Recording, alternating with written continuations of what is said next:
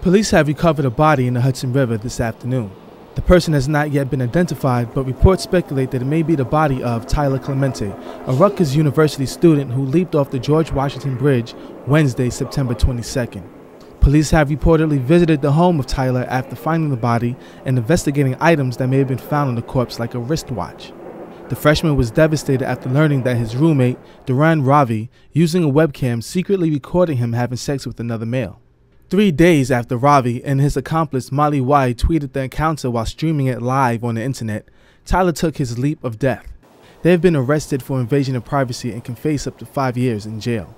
Ravi was released on $25,000 bail, and Y was released on her own recognizance after surrendering to campus police. Tyler would be the first of two committing suicide by jumping off of the George Washington Bridge within a week. The identification of the corpse found Wednesday, September 29th, has not been officially announced.